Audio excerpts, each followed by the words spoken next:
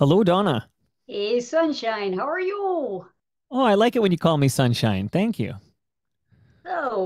Just just be warned, I'm still recovering from pneumonia, and my voice is sometimes yes, sometimes no. No We'll go as far as we can for as long as we can, and we'll hope for the best. But let me clear my throat here, and let me see if I can just get a Sure, little bit more voice for you, sure. because trying our best here.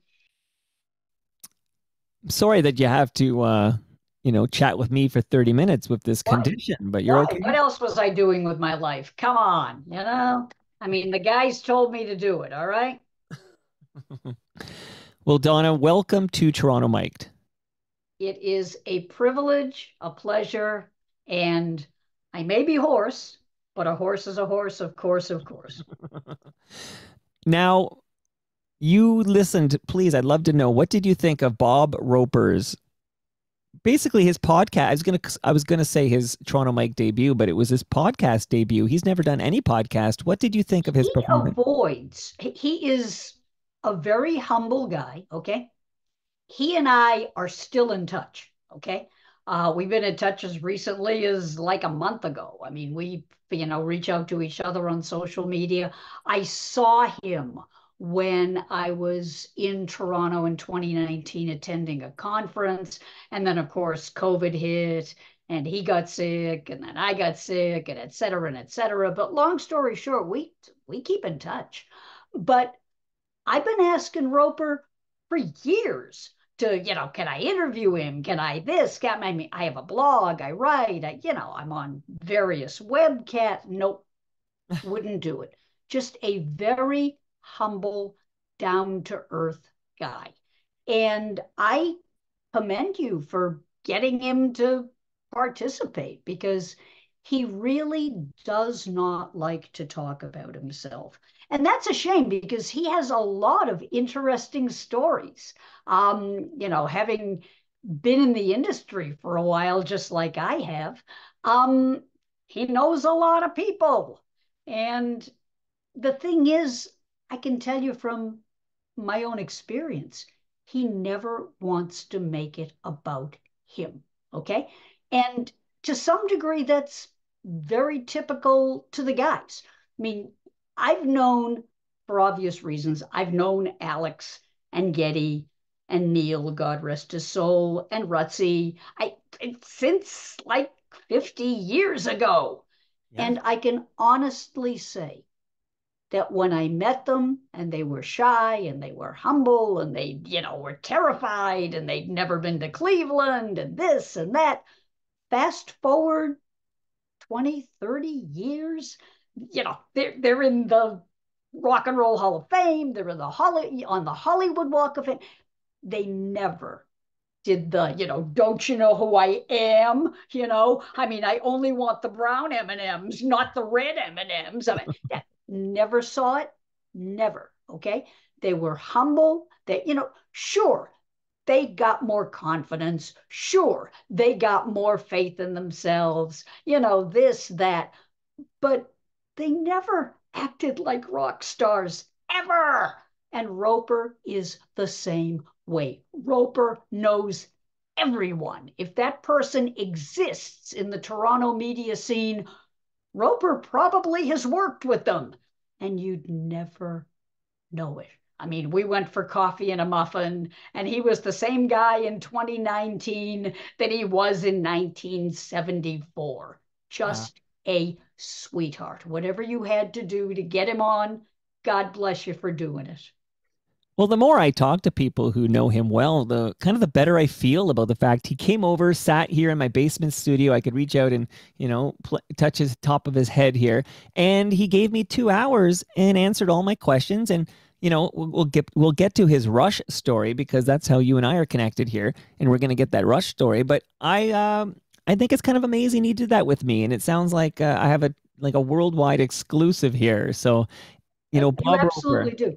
And as I said before, many people have tried to get him on webcasts, podcasts, et cetera, and et cetera.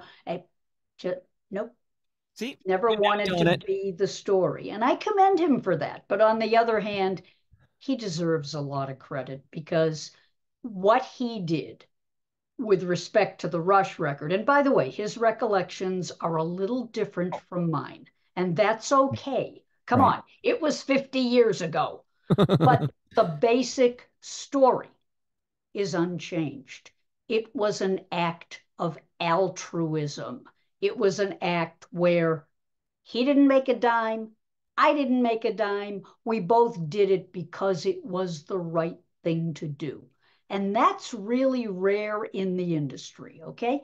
I know an awful lot of people, as I started to say, and I hope I don't sound like I'm babbling endlessly, but I know an awful lot of people that are very taken with themselves. They think they are just so special. And you've met people like that, okay? And so have I. Come on, I've been in the industry for a while. But it's refreshing to meet someone who really does know a lot of people and never treats it like, as I said earlier, like, don't you know who I am? So when Roper sent me that record, I'm not surprised that he did it. He saw a band that he liked. He knew that his label wasn't going to sign him, but that wasn't the end for him. He felt like it was the right thing to do to make sure that I got my hands on that record. And I cannot tell you how many times in my own career I've done favors for people, never heard from them again, not even so much as a thank you. So the fact that Roper stays in touch, the fact that the guys in Rush stayed in touch, highly unusual and something I am deeply grateful for. Now, Donna, you know what? Bob Roper, Alex Lifeson, Geddy Lee, the late great Neil Peart, the late great Rutsey, you know what they all have in common? And they have this in common with myself here. Canadian. Do you find Absolutely. Canadians are just more humble and more down to earth? Is that your experience? Yes and no. I think that, you know, in general, stereotypes don't do a thing for me. Okay. I mean, have you heard about the Jews? Have you heard about the Italians? Have you heard about the Greeks? I just don't even want to go there. I will say, however, that my business dealings with many Canadians for many years was that they were very humble. However, let's put that in context. For many years, fairly or unfairly, the industry was really centered in the United States, such that even if you were a Canadian band, even if you were the best Canadian band that ever existed, even if you were the guess who, Bachman Turner Overdrive, Neil Young, Joni Mitchell, Shall I Go On, Rush, etc. If you wanted to be taken seriously, even in your own home, you had to go to the States.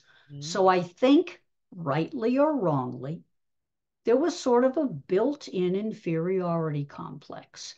It was like, I can't believe you're calling me. You're from Cleveland and you're calling me? Really? You know? So I think that it was built in Right. that people in the Canadian industry felt like they were second fiddle. They felt like they were not taken seriously. And when that's part of your national experience, you internalize it and you start enacting it. So, to be honest with you, Mr. Mike, I don't know, or do you prefer Mr. Toronto Mike?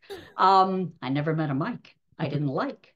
No, seriously, the reality is that I don't know if Canadians are, in fact, better brought up, more humble, whatever, or if Canadians in the music industry for so long felt like second best that they just internalized it.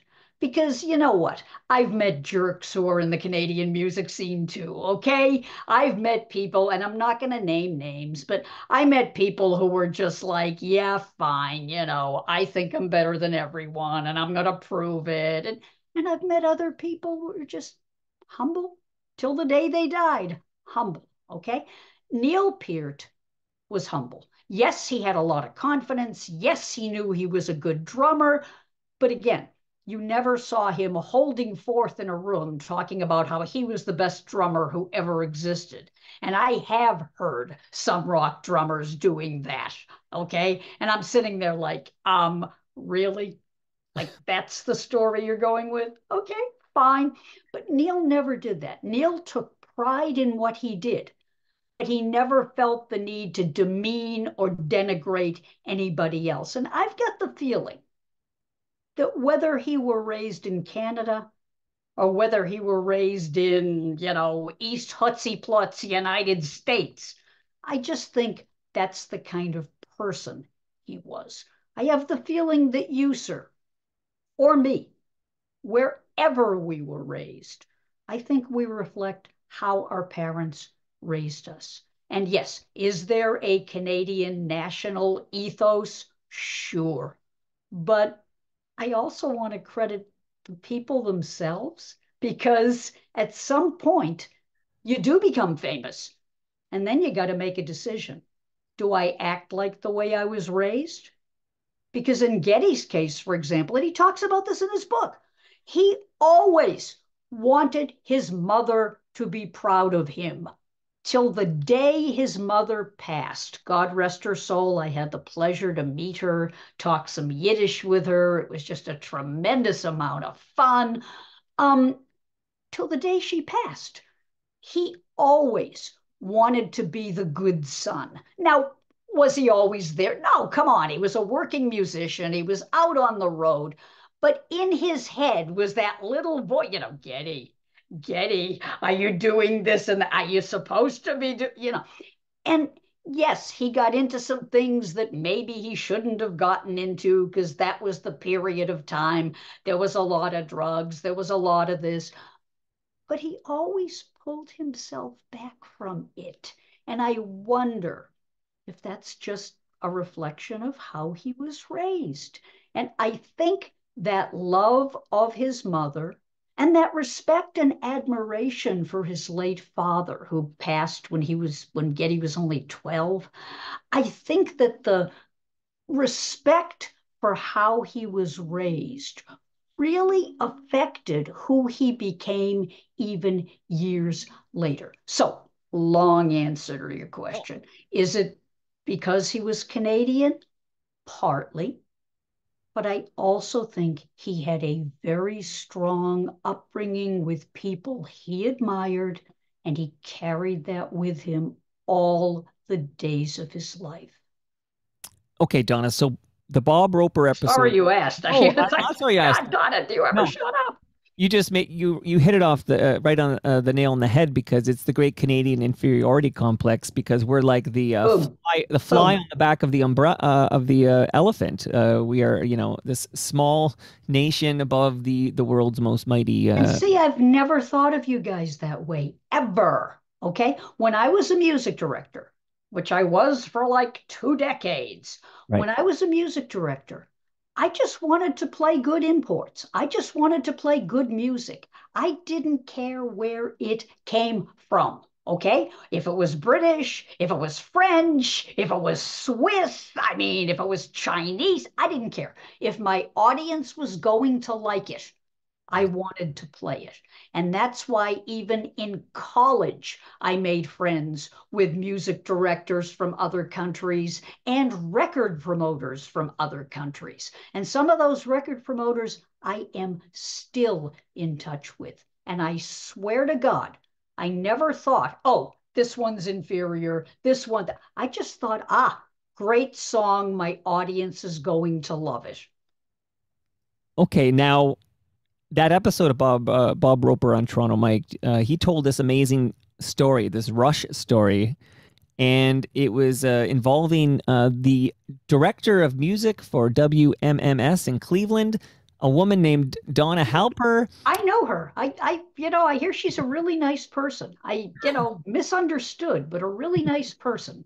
Well, she sounds lovely, but we're going to go back 50 years to the year of my birth. Okay, Donna, please Tell me exactly how it transpired, and then point out when it's a little bit different than the story Bob Roper told. How did it come to be that you had this record with Working Man on it, and you're Well, credited with discovering Rush? so here's the deal.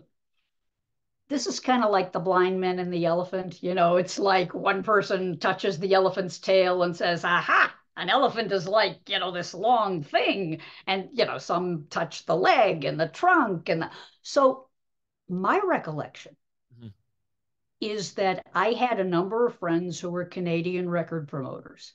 And I got in touch with them on a regular basis because, yes, WMMS was a massive, huge radio station, very influential.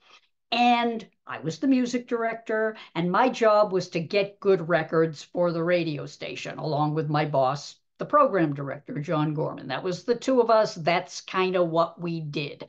And because I had the contacts with a lot of the folks in other countries, so I would get in touch with Canadian record promoters and British record promoters. And back then, it was all done like through letters because, like, long distance telephone, oh my God, it was expensive. Okay. So, like, we'd write letters. I still have some of those letters, by the way. Okay. So, my recollection is that yes, I got in touch with a bunch of my friends looking for records for our import hour. But my recollection is I did not host that show. Okay. I hosted the prisoner request show, which was another thing that people were doing back in those days, because in our listening audience were two prisons.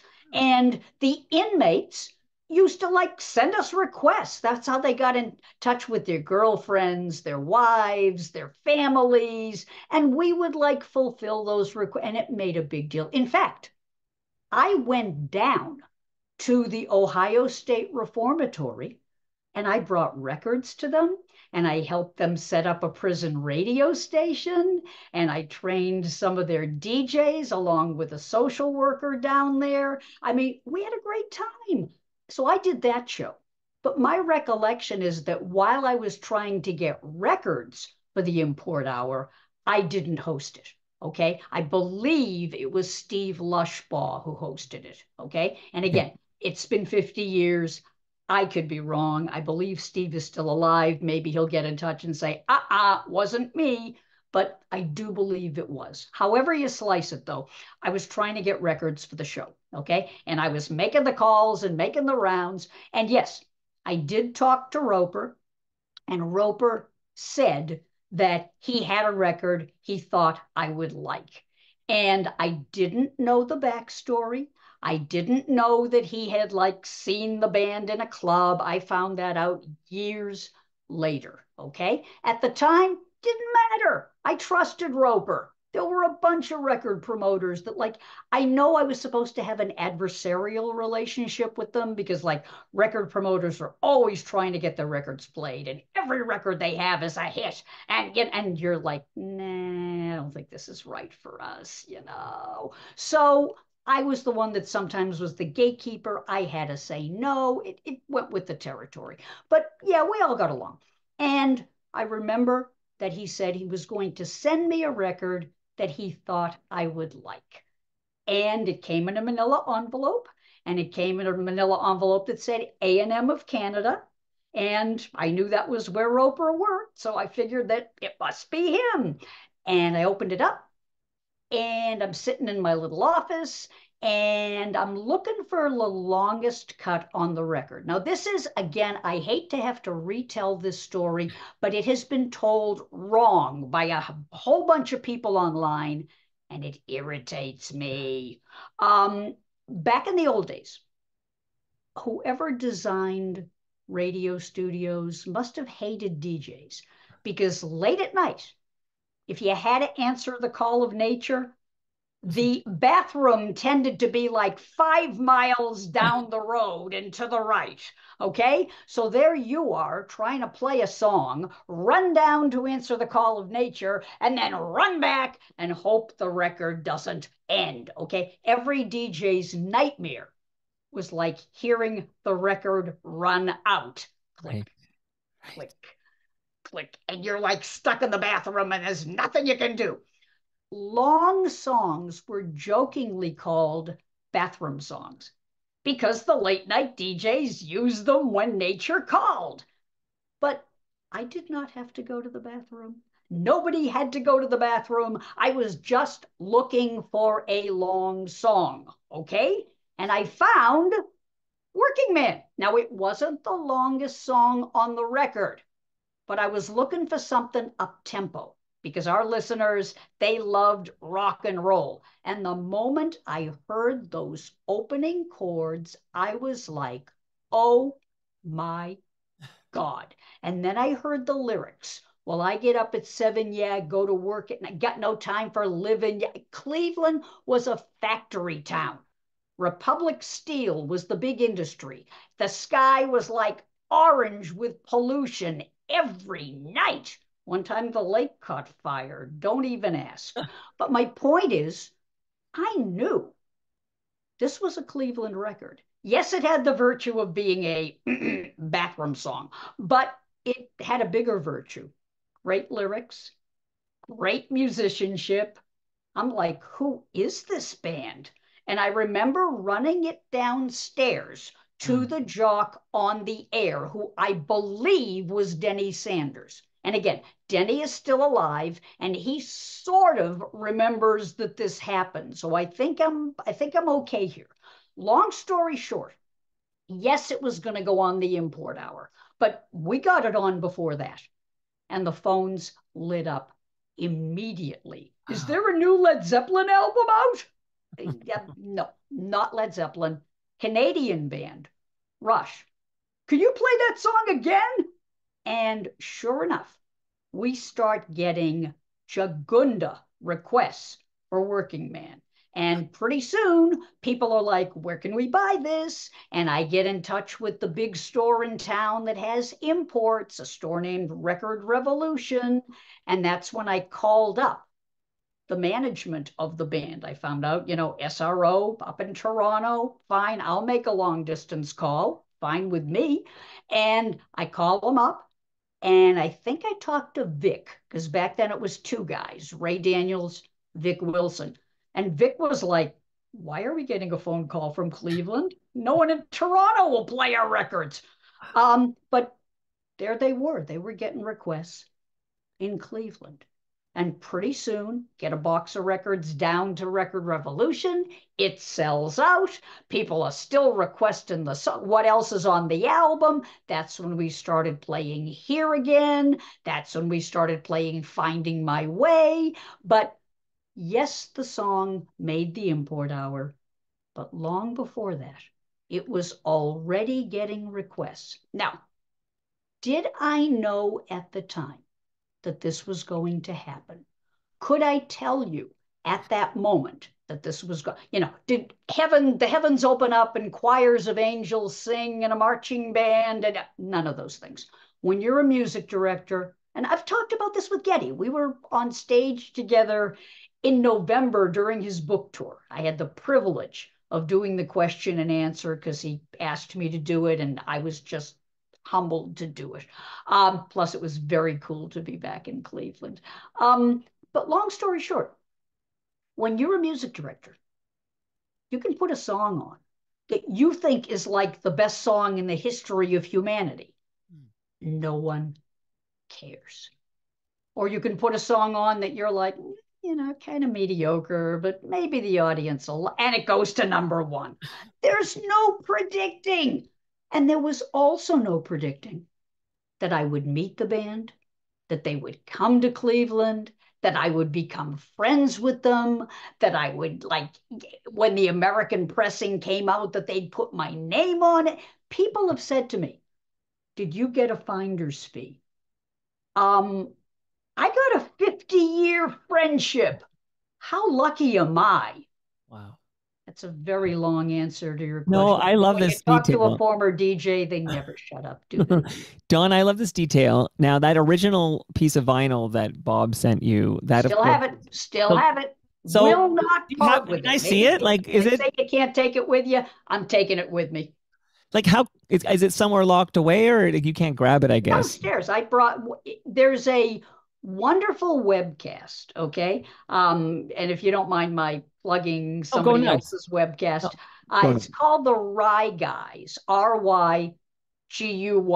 And if you just Google Rye Guys, Donna Halper, I did the quiz around the 50th anniversary, the first, and Yeah. I brought out my original Rush album with the red logo. It was supposed to be red. In the States, it turned into kind of like an ugly fuchsia because of a printing error. But yeah, I have that original record. I have it downstairs in my archives. I make sure it is safe and healthy. I look at it every now and then. And I think about how that one record changed my life. Because I got to be honest with you, Mr. Mike, I really Yeah. do. I don't smoke. I don't drink. I don't do drugs. The people at WMMS at the time did all those things. It was the era. It was, that those were the times. But I think that when they hired me, they were expecting a hippie chick. That is not what they got. They got someone who teaches Sunday school. They got somebody who got into rock and roll radio for the music, not for the lifestyle. I was not popular at that station. In fact, I'm sure a lot of people there thought I was really rude and standoffish. Truth be told, I'd never been away from home. Okay, I was a working class kid, and I get this great opportunity to go to WMMS and be the music director. I was terrified.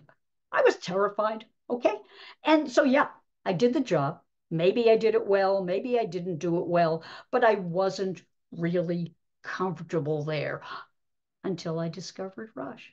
And suddenly, I became everyone's new best friend. Everybody wanted to meet me. Everybody wanted to know me. I was okay with everyone. And I hadn't changed, but the circumstances certainly did. Wow. And yeah, I owe Rush a lot because not only did they give me a 50-year friendship, but they also were fine about who I was. I've said this many times before, okay? Over the years, whenever I would go backstage, they would always make sure there was like coffee and fruit and muffins and, stuff that Donna will like because they knew I didn't do any of that other stuff. And I'll be honest with you, when Getty came out with his book and it talked about all this, like, partying, they never saw it. They kept it away from me. Okay. Maybe because I'm older, maybe because I was sort of like a mom figure in the early years. They used to joke that I was kind of like a big sister to the band, but then they didn't need a big sister anymore. And we just became friends. But out of respect for who I was and what I did and, this and that. I mean, they also never mocked my religious beliefs. They knew I was Jewish. Getty is Jewish culturally, but he's famously non-religious, okay? But they never made fun of, oh, you keep kosher and, stop. And never. Who I was always fine with them. If you choose not to decide, you still have made a choice. I made a choice. I never imposed it on anyone, and they never imposed theirs on me. So, yeah, they changed my life, and I will always be profoundly grateful. Did I champion their career? Yes, I did. Did I get other stations to play them? Yes, I did. Did I fight for them to get a star on the Walk of Fame? Yes, I did. Et cetera, et cetera. But you know what? That's friendship. Did they do the same for me? Did they always remember me? Did they always say thank you? Did they give me shout outs years later when they didn't even have to? Yes, they did. They changed my life, and I will always be profoundly grateful. Oh, love this, Donna. Now, you describe yourself. Today, it's in vogue, I'd say, to be what we call straight edge. I have a guest, a Absolutely. local punk goddess in this country, Biff Naked, who's going to visit me in April. And she's proudly straight edge, no drinking, no smoking, no drugging. This is, Never done any of it. yeah. Nope, not interested. Thank you very much. Whatever you do, fine with me. You do you. Just don't impose you on me, and I won't impose me on you. But let's respect Of each course. other. And the guys in Rush always respected me, and I always respected them. End of story. And how many So, DJs, like how many DJs were snorting lines of coke but in the that's the problem. I saw a lot of stuff, and I got really like excoriated. I got mocked. I got bullied. I also got sexually harassed. Thank you very much. Those were difficult times. Okay. But here again, you navigate, the best you can, you play the cards you're dealt. And I did the best I could. Was I perfect? Does everybody like me? No. I'm sure there's people out there that are like, oh God, you're having her on the show? I ain't listening. And then there's other people that are like, oh my God, I love her. So you just never know. But all you can do is be true to yourself. And that's all I've tried to be in my life. Okay, I'm 77. I'm still adorable, but I'm 77. And all I've ever tried to do is live up to the ideals that I was raised with, which is to be ethical, to be honorable, to try to make a difference in the world, and to try to be kind. Was I always those things? No, because I'm human. But those were the ideals my parents raised me with, and I tried to live them the best way I could.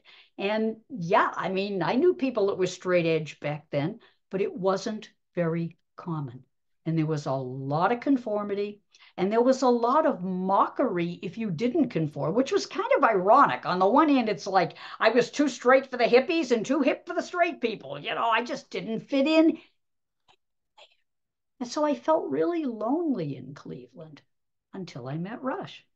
And, it's amazing how certain things just change your life. Do I have any regrets? No. I could not have played it any differently. I mean, to this day, I'm very happy about the fact that I do remember the 60s, okay? And I do remember a whole bunch of the stuff that happened. Some of it was not very pleasant. Oh, Some of it was absolutely wonderful, and I will take it with me wherever I go. Do I wish things had been different in terms of getting equal pay? Well, yes, because an awful lot of women back then did not get equal pay. Did I enjoy being sexually harassed? Why, no, I did not. But again, looking at it as working class kid from Dorchester, Massachusetts, nothing was ever expected of kids from my neighborhood. Most of them either dropped out or joined the military. I ended up with two master's degrees. I got my PhD when I was 64. Every time people say to me, like, well, you'll never, I'm like, well, we'll see about that. So I don't even know what my next act is because I ain't done yet. Okay. The truth is, all the things that have happened over the years, both the good and the bad, have shaped who I am. Do I wish there were certain things that had been different? Of course. Okay. Like I said, equal pay would have been nice. I was a music director. Men who were music directors got promoted to program director, and everybody said, oh my God, they've had such great experience as music directors. Women who were music directors did not get promoted. And people would say, oh, all she's ever been is a music director. So I worked with some really amazing music directors, including a Canadian that you probably know, Rosalie Tremblay. Okay, of I course, of bow course. before her. She was an amazing music director. And if you don't believe me, ask the Guess Who, ask Bob Seger, ask all the people whose records she championed. Because while the music director wasn't the decision maker, we had an awful lot of ability to be gatekeepers, to get stuff to the right people, to get stuff on the air, to break new songs. It was a wonderful life. So, like I said, do I wish I got promoted? Absolutely.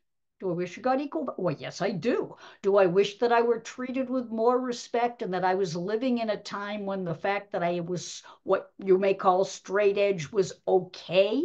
Yeah, it would have been nice. But like I said, overall, boy, howdy, did I meet some amazing people. Did I get to tell some amazing stories?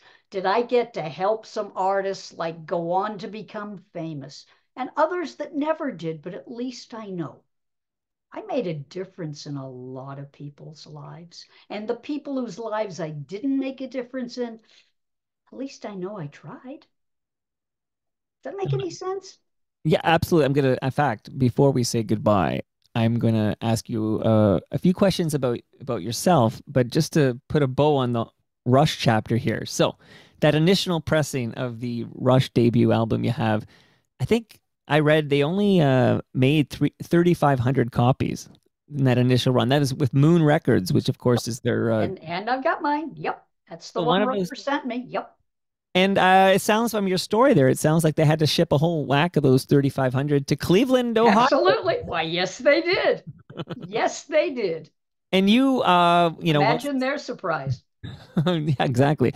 And I was reading about the concert on August 26, 1974, that WMMS sponsored one of their Rush's first performances in the USA in Cleveland. So Indeed. it must have And been a they proud night for played you. before they played at the Allen Theater. They played at the Agora. I was there Yeah. in December of 1974 when they played at the Agora, and Getty did a shout out to me. And again, he didn't have to do it, but Right. he did. And, these are guys that appreciate what people have done for them over the years. I mean, look at their crew. I mean, the road crew is like some of the same people that were with them for like 40 years, and their kids became members of the crew, and et cetera, and et cetera. So yeah, I mean, in the immortal words of the Grateful Dead, lately it occurs to me what a long, strange trip it's been. And yeah, a lot of those Moon records ended up in Cleveland. But from what Vic and Ray were telling me, they didn't seem like they were going anywhere. So, hey, might as well get sold in Sure. Cleveland. Why not? And then so popular in Cleveland that they had to re-release it by Mercury Records there. Absolutely. And that's And when you that's get how it the ended up in the ugly fuchsia because oh, printing error. It was supposed to be the same color. Okay. The main differences, yeah. and I did this on the Rye Guys quiz, so you can like see all of this. I hold up both records, this, that. The Canadian version, it's red. It's got a lot of people to be thanked on the back who were instrumental in the Canadian history of the band. And the American version, it's ugly fuchsia. It has some of those people, and it says thank you to me for getting the ball rolling. I have Did that not exact know quote. they were going to do that. I was Yeah. just shocked. I was surprised. A special thank you to Donna Halper for getting the ball rolling. Yeah, Indeed. amazing. Indeed. Amazing. Okay. Now, you mentioned you're friendly with the members of the band. Now, I kind of ironically, I think Neil Peart doesn't even play on Working Man, so No, he's he not. does not. And I did meet Rutsy when they first came here. Rutsy was still with the band.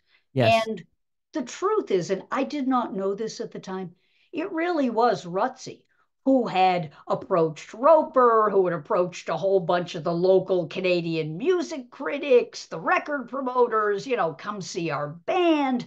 While Rutsy may not have had the songwriting chops, while he might not have been in the direction that Alex and Getty wanted to go, I think Working Man and some of the other songs on that first record show flashes of brilliance.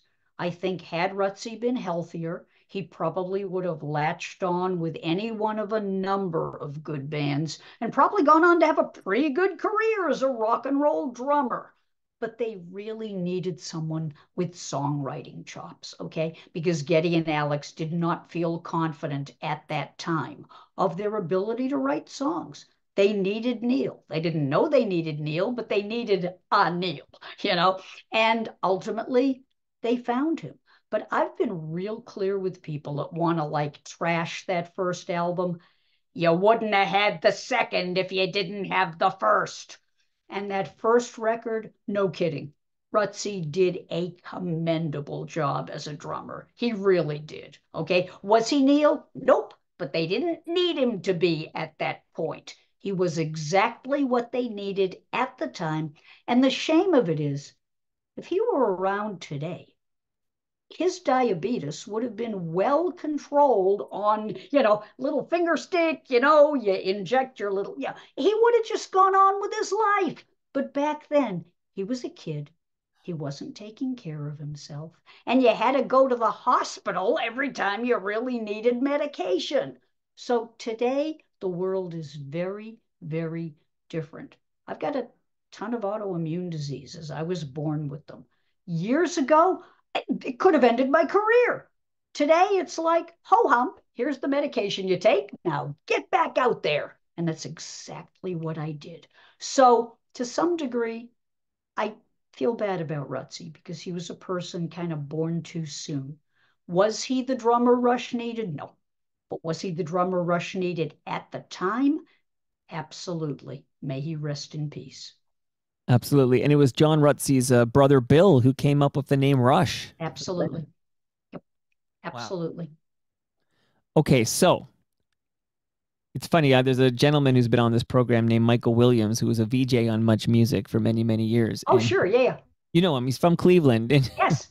one of his favorite, one of the quotes he dropped on this show, which has become like something we often will repeat. It's become part of the FOTM lexicon. Is he said, "No Cleveland, no Bowie." And then I was chatting the other day with Kevin Shea, who was a music rep with where was he with Attic Records and some other places up here, and MCA. And I said, nah, it's no Cleveland, no Rush. Like the fact is, yeah, you needed Rutsy at the time, but you also needed Cleveland. Indeed. And while it is true that Rush may indeed have played in other cities, without WMMS getting behind them, because don't forget, this is the era when rock radio rules. And I know that's alliterative, but it's true. And you desperately needed airplay. And if you could get on, whether it was Chum FM, whether it was Chom in Montreal, wherever you could get that airplay, God bless you, that's what you needed. And down in the States, you needed to be on the big album rockers in Philadelphia, in St. Louis, in Cleveland, in Boston. Interestingly enough, Boston never played Rush. WBCN was the big album rocker. The guys over there hated Rush, never played them. Now they retroactively are like, oh, yeah, we Yeah. always a little bit of retcon going on there. Sure, Right. we always played them. I'm like, sadly, no. But never mind. But the fact is that in the Midwest, Mhm. they needed to get a station behind them. And WMMS was big, it was influential. People looked to us. That is a demonstrable fact. Okay. That isn't just like Donna talking. Okay. There were other stations that were influential. Absolutely. But getting WMMS behind you, oh, I mean, we brought records back from the dead. Dream On by Aerosmith, for example. There Wow. were records that had like died a painful death. And we started playing them. Boom. They start becoming popular all over again. So that was the power that radio had back then. That Yes. was the power, particularly that album rock had. And it was such a privilege to be part of that. Did the internet kill the radio star? Yes and no. The truth is, times change. I mean, let's be honest.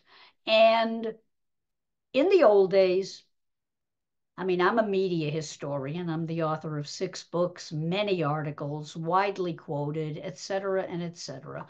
So when radio came along, circa 1919, 1920, in 3 cities in the States and one up in Canada, when it came along, everyone was like, oh my God, this is amazing. This is magical. We've never seen anything like it. And then by 1927, along came talking pictures, movies, and all the newspapers. Oh, this is going to be it for radio. Why would you want to like listen to radio when you can see a movie with dialogue? And that Didn't happen. Radio still was popular. And then along came television. And oh my God, television's going to kill radio. It's going to be all over. What ends up happening? The late, great Neil Postman, my cultural hero. If you read one book in your lifetime, read Neil Postman's book, Amusing Ourselves to Death. It was written in 85, so some of the references are kind of old. But he talks about how television turned everything into entertainment and showmanship, politics, religion. I mean, it explains Trump. It explains, Rob Ford. It explains a whole bunch of people that would have been buffoons if it weren't for television. Donna, what's your point? Neil Postman said that media are not a zero sum game. When a new medium comes along, it changes all the other media, but it doesn't eradicate them.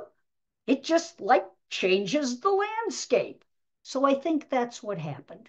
Did the internet eradicate television? No. Movies? No. Radio? No. But it certainly changed everything. And as people's expectations sped up, it made it harder and harder and harder to get people to focus on any one thing. So we're living in a very different society today. People ask me all the time, could you discover Rush today? Ooh, I don't know if I could because radio doesn't have the singular power that it used to. So now you got to really appeal to a whole bunch of different audiences. So did the internet contribute to the problems radio is having? Yeah, sure. But those problems are much bigger, much deeper, and probably would take an entire broadcast for you and me to really have a conversation about it. So my answer is sort of like yeah, not entirely. You mentioned earlier in this conversation, you mentioned Chum FM. And it's funny, just speaking of Bob Roper. So we had in that same episode where we talked about you playing Working Man in Cleveland, we talked about signing a band here in Toronto called Blue Rodeo. Sure. And yeah, you know Blue Rodeo. So, and he talked about how they were trying to get airplay, and then the only station in town that was playing the first single, which was called Outskirts, was Chum FM, and it was primarily because Ingrid Schumacher was a DJ there, and she was married to the drummer for Blue Rodeo. How convenient! But Ingrid Schumacher's been in the basement here, and I had a great conversation with her, and we talked about her 40 years at Chum FM, and she was, there in the late 70s when there weren't. I'm trying to name another women DJs. I'm not talking traffic reporters, and I'm talking about actual DJs in Yeah. Toronto No, radio. there were very few of them. I None. cannot tell you how many places I went where I was told, nope, we don't want women on the air. It Well, that's was, where I'm going with you, Donna, because you're on the air. At some point, they let you on the air at WMMS, right? Like you weren't just the music I director. was on the air at my college radio station. I was the first woman radio announcer at my college radio station. And somehow the Republic did not fall. Okay. It took me 4 years to persuade people that women could be on the air and it would be okay. I had a lot of fans. I still have some of my fan mail. I had a lot of listeners. After that, I couldn't get anyone to hire me no matter what. I was a freelance writer. I got a degree in teaching because the rent had to be paid, but I was fighting for a job in radio. I finally got one at a small AM station not too far from where I lived in 1973. And that's where John Gorman, the program director of WMMS, who was from Boston, and he was in Boston visiting relatives, and he heard me on this little AM station. And he evidently liked what he heard because he hired me without ever really having met me. And it ended up with my giving up tenure in the Boston public schools, walking away from like a stable gig Right. because it wasn't where my heart was. I had been fighting for 5 years to finally get a chance in radio. And when I got that chance, like well, you see a chance, take it. And that's exactly what I did. I saw a chance, I took it. It was tough, it was challenging, it was scary, but I had to do it. I had to follow my heart. And I went on to have a 4 decades long career. I was on the air in a whole bunch of different cities. And then last year, I was inducted into the Massachusetts Broadcasters Hall of Fame. And I won the Pioneer Broadcaster Award, and I'm the first woman to ever win it. So, yeah, Good I for was you. one of the few women every place I worked. At WMMS, we had another. We had Debbie Ullman, and then we had Betty Corbin. But yeah, on AM, highly unusual to see women announcers and very few women news people. The 70s are still a very transitional era where a lot of people don't want us there.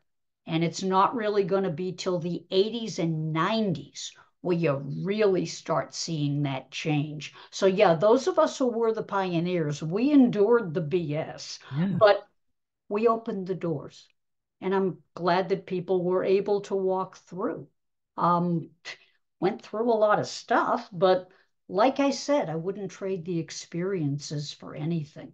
But what was it exactly? Was it because they're looking for somebody with a really deep voice and simply women didn't sound like that? Like what was it that, no program director wanted to put a woman on the air? Always ask a media historian. And funny, I know a media historian. Hi. So, once upon a pond in a kingdom far away, the early 1920s, the microphones distorted the voice. So, if you were even a guy, if you were on the air and you were using one of these old carbon microphones, it made your voice sound like a chipmunk, unless you had a really deep voice. And so it became a custom that announcers were supposed to have a really deep Mm. voice. Now, they fixed the microphones later in the decade. Didn't matter. The custom was already set in place. People had gotten accustomed to hearing big, deep voices. And for decades, the myth was that announcers needed to have a big, deep voice. There were exceptions. There were people that broke through and did not have a big, deep voice. But I'm saying that became the norm. And sad to say, it also was the norm that announcers are supposed to be white. So, white, male, big, deep voice for decades. And in the 60s, that starts changing at album rock. You start getting some album rock stations where the program director's a guy and he wants a female on the air, but he wants her to sound sexy. Right. Okay. I did awful sounding sexy. I'm sorry. I don't sound sexy. I mean, I'm cute, but sexy, I don't know. So yeah, they told women announcers you could be on the air if you sounded sexy. Gradually, they started just letting women announcers go on the air because the FCC said you had to. 1970, equal opportunity laws. So this creates some resentment, but it also opens the door in the States and probably elsewhere for some women to finally get on the air. Are we any good? Probably not because we haven't had the opportunity. But by the 1980s, yeah, I think you can hear a lot of women on the air today, 1980s, 1990s, 2000s. They sound great. They Mhm. sound personable. They sound like they're really good communicators because they were given the opportunity. But in the old days, yeah, myths, stereotypes, old customs about gender roles, I wrote an entire book about this. It's called Invisible Stars, A Social History of Women in American Broadcasting. Second edition still available from 2014, working on a third. Ooh, But the reality is, yeah, there were a lot of customs that sort of became cast in cement for no reason other than we've always done it this way. right. And I got caught in the middle of that. A lot of people think I'm using one of those old microphones that make you sound like a chipmunk, but that's just my voice, okay, Donna? So Hey, I've been real worried about mine throughout this entire you've been broadcast. Will I amazing. still sound okay? Because, like I You, said, I've been battling pneumonia for a month now, and usually my voice lasts for about an hour and a half, and then I just start sounding well, awful. So I I hope I'm not sounding awful. I'm pretty sure I pledged to keep this 30 minutes or less, and I just looked at the clock, and it's going to be closer to 60. So I'm kind of a jerk for doing that. But let's wrap with a couple of things. One Well, I is hope I was interesting. I mean, I don't want to bore your listeners. no, listen, you're all that matters is I'm thoroughly entertained with this conversation. I'm so glad we got to meet like this. But you were talking I about the wish I deep. could be down in your basement. Well, I mean, just I feel like rejected because you never invited me to be in your basement. well, as we speak, okay, I was going to close with this, but But I right, am vicariously in your basement. Okay. I right, am imagining theater. Radio is theater of the imagination. yeah, So but in there's my a imagination, I'm sitting in your basement and you're drinking the beverage of your choice, and right. I'm having an iced coffee, and we're enjoying muffins, and we're just having a great time talking about the people we know in the industry. And again, for those who know, it's not like you're talking to me on the Danforth here. You're in Cambridge, Massachusetts, right? Not actually in Quincy, which is about Mhm. 20 minutes from Boston. Okay, and the So reason I thought it Cambridge was is where Cambridge, I work, yeah, because but Quincy is where I live. you're in Massachusetts, and you're the associate professor of communication and media studies for Lesley University, And and they're this is trying to impressive to fire me. me. And they're trying to fire me. So why are they trying to fire you? Because I'm 77. Can they do that in America? Unfortunately, the university made the decision that they needed to get rid of a bunch of people. And they picked about 29 of us. And interestingly enough, over 80% of us are over the age of 50. Now, I can't prove anything, but I find that interesting. Long story short, Hmm.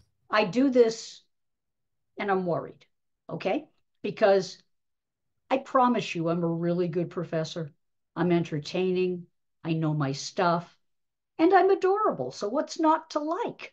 But the truth is, I'm 77 and I worry that when this act of my life ends, and I've been there 15 years, had fun. When this ends, when I can no longer teach media courses at Lesley, where am I going next? I don't know. I hope there will be people who will see my possibilities and see that I've still got a lot to offer and give me a chance. Like put me in, coach, I'm ready to play. But this is a very insecure time for me. I'm thrilled to be on your podcast. I'm thrilled to be on people's webcasts. I'm a cancer survivor. I'm thrilled to be alive. But I don't know what the next thing is. And that's very disconcerting for me. No, I know that feeling well, but I feel you've got several books left in you. I mean, Oh, we indeed.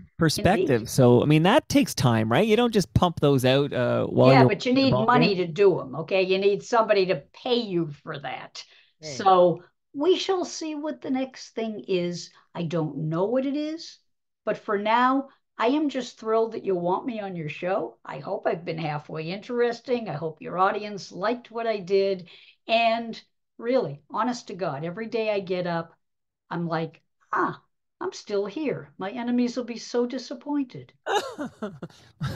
I hope you're around for another 50 or 60 years. I think the world needs your perspective. But before we say our goodbyes, I'm going to ask you because you were talking about the deep voice that were in vogue and then slowly new voices emerged and they were kind of outliers. And one outlier in this market was a guy who went by the name Dave Mickey. And Dave Mickey had this, he talked really fast, higher pitched. He didn't sound like the traditional DJs that we think of in our head when you talk about it. But Dave Mickey went on when he came back to Chum FM, so he went by the name David Marsden, and David Marsden would go to CFNY. Oh And my God, I know him. Okay. hey, so I know him too. He's been in the basement. Love this guy.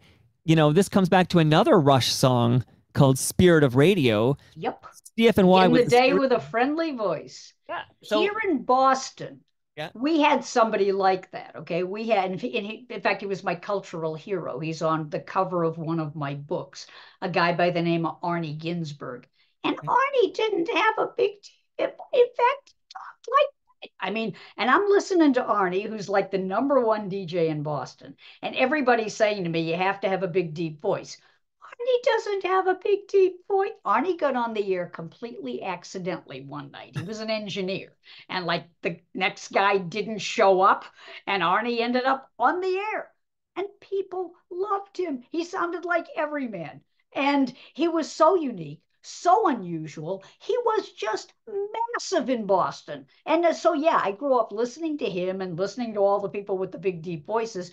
But whenever I'd listen to Arnie, I'd always think, if Arnie can do it, I can do it. And I Arnie can got do to bow before him in the year 2004 when I met him at a conference. it. And I said to him, I'm going to write a book about Boston radio and you're going to be on the cover. And I did, and he was. Wow. And he will always be somebody that I looked up to and I admired when I was growing up because he was just an inspiration. So, yeah, it's probably good that the people that grew up in your market got to hear somebody like that. I really think it's important. Let a thousand flowers bloom. And that whole song by Rush, Yeah. Begin the Day with a Friendly Voice. One of the things that broke their hearts was how radio turned into this mass appeal, cookie cutter, everything sounded the same. And that friendly voice, that unique voice, that voice that you felt was talking to you, gone. Replaced by voice tracking, replaced by machines.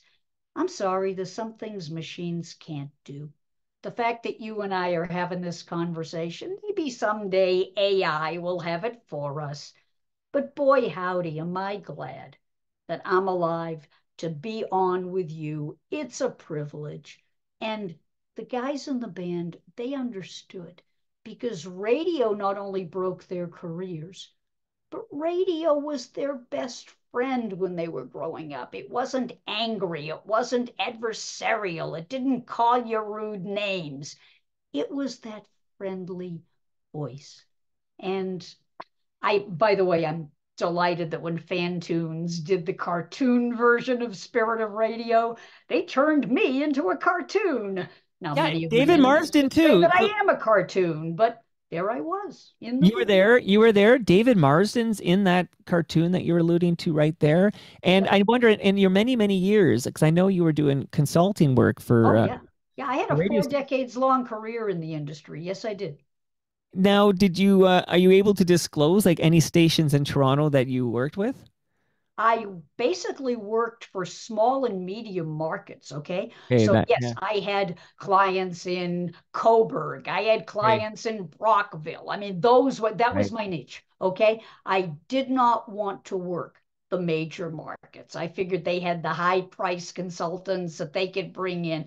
I wanted to develop talent. I wanted to develop people that were like eager and excited to go into the industry. I wanted to break new music, and you could do that in the small and medium markets. So, yeah, that was my niche for like 28 years. And I had a tremendous amount of fun working at smalls and mediums all over North America, into Puerto Rico, into Alaska, for heaven's sake. I mean, Hawaii. I got to go to places I had never been and to develop talent, some of whom went on to become huge in the industry, and I never heard from them again. But it didn't matter. Just being there at the beginning and being able to develop them was just so exciting. Yeah, I had a lot of fun with it. But yeah, I knew a lot of people in the industry in Toronto. Absolutely. I still keep in touch. I'm just But wondering if that you wasn't my niche. I was wondering if you what your awareness was of the Spirit of Radio CFNY here in Toronto. Oh, absolutely. Yes. And as I said before, every time I came into the market, and I came in a lot because you can't get to Coburg, you can't get to Brockville. I mean, come on, where do you think you fly in? Right. You know? So Okay. I'm flying in to Toronto and I'm taking the time to visit some of my friends who are record promoters, and I'm taking the time to visit the folks at SRO and this and that. And then I'm just getting in my rental car and, getting out there on the 401, just heading on out. And it was pretty exciting. It was just a lot of fun. And so, yeah, I was very aware of who was on the air. I was very aware of who the DJs were, who was doing what. But like I said, living through the changes in radio, when radio went from being a best friend to being just this corporate, let's slam in all the commercials that we possibly can. Let's make everybody sound the same. Ew, ew. I just broke my heart. Don, I love this chat. You better not go anywhere because we need this perspective. And you were there, you're a historian, and we need you to be sharing this knowledge with everybody. Well, thank you for having me. It was like not what I expected. I'm very honored, and I mean that. That's not a humble brag, okay? I Right. take nothing for granted, okay? I mean, honest to God, I've told this story before. I'll tell it again briefly, okay? My grandmother died of cancer. She was only 44 years old. Oh. My mother died of cancer. Every single woman in my family has died of cancer, except for me and my sister. Every day's a gift. Every day's a blessing. Do I always like my life? Of course I don't. Do I wish things were different? Of course I do. But am I grateful to be alive when so many people in my family aren't? Honey, every day is an opportunity. And like I said, I never lose sight of that, even on my worst day. It's good to be alive.